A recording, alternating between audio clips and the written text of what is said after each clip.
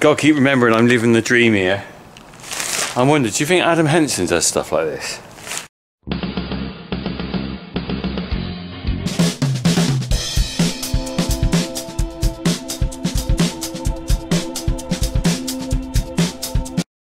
Half-term holidays. Hazza and Jack are about. Jack's got GCSEs. GCSE mock start next week, which is rubbish. I don't envy him that. But Hazza's about. I'm going to grab him later for a bit of help. I've got, do you know, I've got a little job for him. What I like to do is just give him little. Oh, my eyebrows need trimming. Look at that, flipping it. I just, wow, they just keep growing along with the ear hair. This stuff doesn't grow much, although I still got it. Still got it, baby. Right, where was I? I completely lost. Oh yeah. So I like to give Hazza little jobs really, because it's all about, you know, he wants to do a bit of CGI in on the tractors, which you might have realised is CGI, obviously, when you might have seen someone looks like Harry driving it, and that's all well and good, but I need to get him to do the little basic stuff. So I've got a little hand tool we need to put a handle on later. So I'm going to get him in the workshop. But he's cleared off back inside now. Don't blame him, it's a horrible wet day. But I thought I'd share with you anyway what I got, my new little companion when Harry's not here. There he is. Buzz Lightyear. Buzz Lightyear had a bit of a baler accident. Looks like he's been on farm. I wonder if his head thing shuts. Oof. Look at it. I thought that was supposed to shut, but I don't think it does. Perhaps it's supposed to have another bit on there that flips forward. Just giving Buzz a bit of a... That's better, look. Buzz looks like he's seen better days. Buzz has seen better days.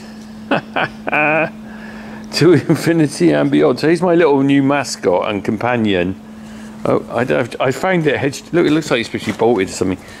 You can go on there. I wonder if he could fit on there, look. To infinity. There we go, look, I've wedged him in there. His head thing, look. Buzz can be hanging around with me, look at that. Good old Buzz. Alright, Buzz. Alright, so that's my Buzz Lightyear mascot now. Gonna help me out with things. I wonder how long that'll stay on there. Be right till I open the bonnet, won't it? If I open the bonnet, then he'll get booted out. But I'll leave him there for... Do you know what? You quite often see refuse carts and stuff with them on, don't you? I found him, I was hedge trimming. Two lucky finds, actually. I'll show you the other one later. Found a Buzz Lightyear. He's my new mascot. And then, as I was driving along, I looked down and saw this red thing. This is on the side of the road when I was hedge trimming. I was just driving along, and I've picked up this snap-on spotlight, a rechargeable one, and I've got it on charge in the farmhouse now. Actually, I must admit I'm a bit of an old stick of the dump. I find bits and pieces when I'm going along doing stuff. Do you know what? Over the years, I've found so many different things on the side of the road, like tools, spanners, and screwdrivers and stuff. And I'm sure with this snap-on, it's the same thing. People leave them on a vehicle, like a works van or something, drive on and forget they're there. And I'm pretty sure this snap-on one, it's got a magnetic attachment. I reckon someone stuck it on the side of their van and forgot about it, drove off, and it's fallen off. Anyway, I picked it up. It looks a bit ropey, but I started charging it. I thought it was completely dead when I found it. Started charging it, and it's working it. And it looks pretty good, actually. It's just the sort of thing, hey, it's a manky old thing, but on a farm, look at me, I'm surrounded by manky old stuff. I am the manky old stuff. I'll use it, and it's a damn good little bit of a spotlight. It's the sort of thing I mean to buy for myself and then never do. This would be a good place to use it, actually. It's quite dark. It's magnetic, so it would go on to there. But I need to get up here now with the loader, and I've got to take the rest of the crap off there, which is a rubbish job. Right, let's get the tractor and let's do it.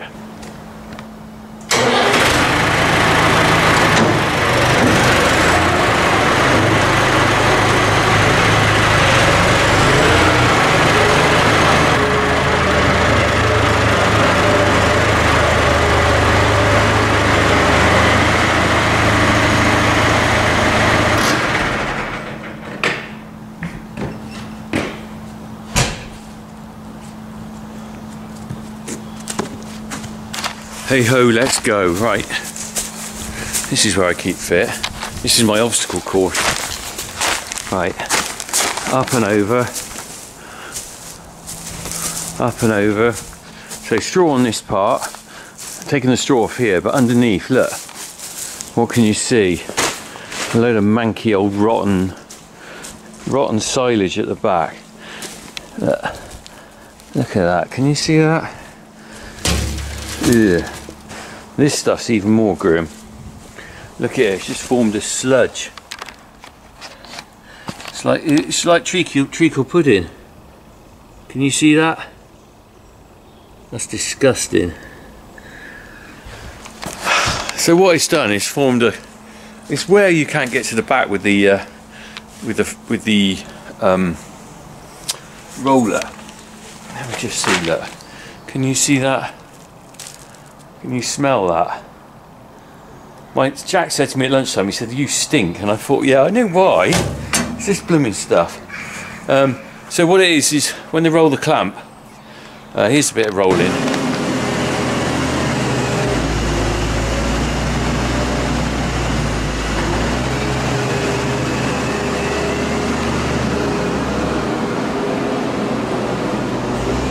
When they roll the clamp, they can't get the wheels right up to the back wall, so the back bit of the silage isn't compressed quite enough, and so it basically just shows you what the difference all that rolling makes. So it tends to go a bit manky. So mugs like me have to oh, can you see me? It's very dark, isn't it? Let me just put it down here. This is where there's no light here.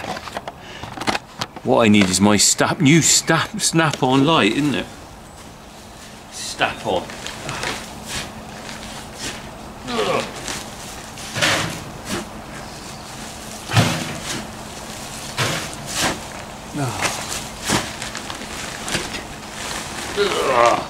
Sticky toffee pudding, just think of that.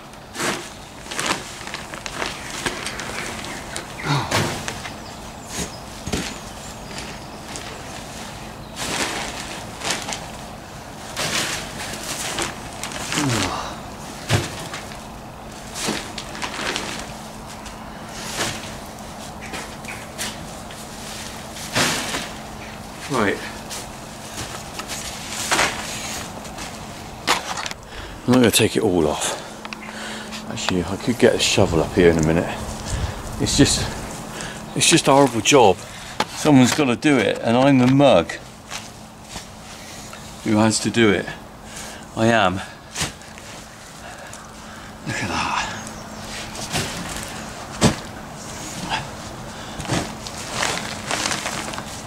Look at that.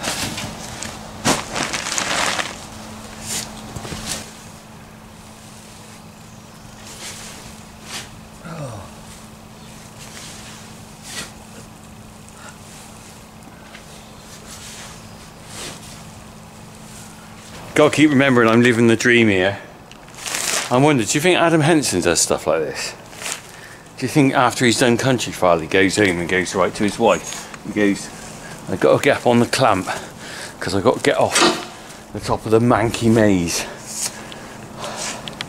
I'm not knocking Adam Henson because he's an ambassador for the farming industry that he's from. Probably you could say a little bit of a different era actually, because people like him started before the YouTubing world, you know, and it was very difficult for people to access farming videos and see the reality of farming. And it's kind of like Countryfile. I wouldn't say it's been left behind, but it's, and let's not go down the road of knocking Countryfile, because there is a place for it, and I know a lot of farmers are really anti-Countryfile, which I kind of get. But it's kind of been left behind in a way, because it's got its niche, and it is probably more for the people who don't understand farming than you know, the general farming population. I think it started out as a Farming Today type program that, if I remember rightly, used to be on about 1 o'clock in the afternoon in the 70s. I think my dad used to watch it just before Sunday lunch. And it was much more of a farming program. But do you know what, actually? Do you know what I'd really like to see? I'd really like to see an old version of Countryfile. Not the Countryfile we got now, but the old version that was the farming one from the 70s. It'd be really interesting to look at. Do you know what, as I was saying, it's sort of, I think it's almost kind of like being left behind for those that are really into farming, because they've switched to watching the YouTube family. And I'm not just talking of, you know, watching myself, but what we've got now is, it's a really interesting side effect of social media, in the fact that what we got now is the ability to really get down to see what farming's about without someone glossy and having a time limit to be there, because they've got to pay the studio and they've got to pay the cameraman and everything. What you've got is people like me. Look, while I'm talking to you, I'm just digging this out. What you got, people unfiltered, if you like, because the BBC have got to be filtered, hasn't it? It's got to be, whether they've got an agenda or not is up to you, but look at that beauty. It's got to be politically correct, it's got to be gender neutral, it's got to be diverse, it's got to be whatever, woke is probably the word. And the thing is, the farming community doesn't have to be like that, and it probably reflects more of a real world attitude now on YouTube than you get on something like Countryfile, because well, for starters, people like me are getting their hands dirty doing the job. And I don't, like I said, not knocking Adam Henson, but I'm sure he doesn't get his hands dirty very often. Not at all. He's the only one on there with real farming as well, isn't he? I don't know, I don't really watch it anymore, really. Rather watch YouTube. Anyway, right, I'm nearly finished here. I'm going to get a bit down on this corner, and then what I'm going to do is I'm going to make that do, and then as I go back with the maize bucket, I'm going to kind of, once I've taken a lot of the maize out, I'm going to just dig down the edge and dump that another day. But I just got to get this corner out.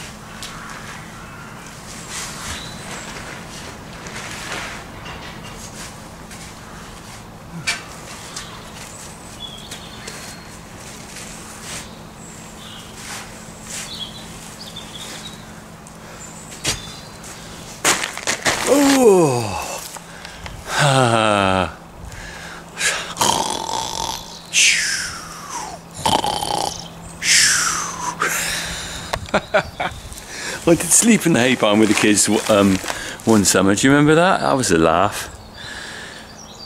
Do you know you got to do these things at the right time, haven't you? Because they wouldn't sleep out in the hay barn with me now. I think they think it was a stupid idea. When it was, we got really itchy.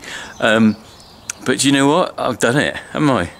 And it's all about that sort of thing in life, isn't it? Grab the moment when you can, because sooner or later it becomes too late.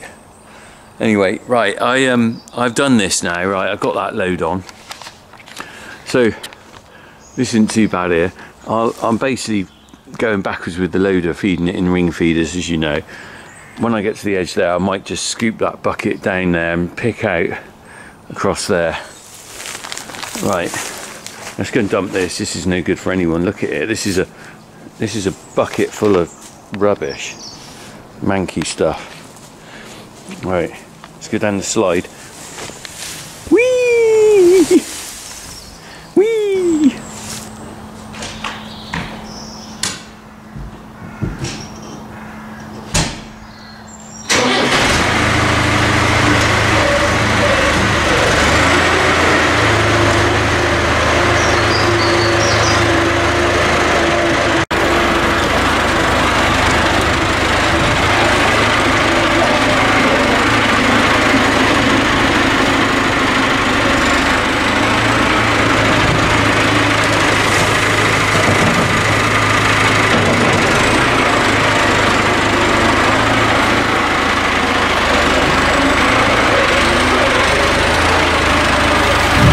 go, look. You can just, so there's the nice stuff they can eat. And that's in there just pecking away at that now. Then this one here decided rather nibble amongst the old manky stuff. Look at that. Look, you can see it's full of crap, can't you? Why do you want to eat that stuff? It's disgusting. Look. Manky. Alright, well, yeah, you've given up on that, haven't you?